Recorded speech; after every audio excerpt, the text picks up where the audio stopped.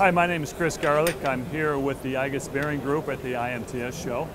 And I'd like to just quickly discuss our DryLin slides. The advantage of a DryLin slide is there are no ball bearings. We're running on a polymer surface. The advantages that gives you are that we can run very short strokes, not worrying about how the ball can recirc. We can run very fast takeoffs and starts without having the ball skid across the rail. We can run and put some shock on our slide because we don't have a ball that's going to peen up a rail. And as you just saw, I can pull this off and I don't worry about losing anything. We make this in several different styles and models. This one in a dual rail, we do them in single rails, we do them in round rails and square rails as well. The nice thing about these is if you ever have to replace these, you can just simply pull the liner out.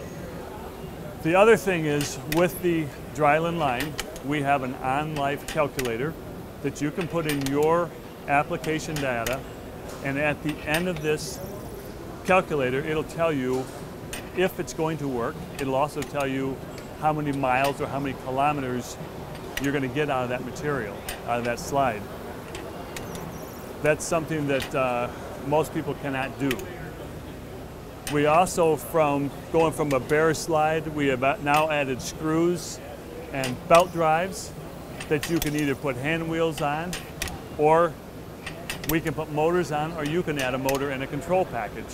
So we've got that option as well in several different sizes, all using the same polymer material that works well for applications that are moist. If you need FDA, we have FDA slides. If you need high temp, we can do that as well, up to close to 500 degrees. And thanks for listening to me. If you need any additional information, please check us out at the web at igus.com.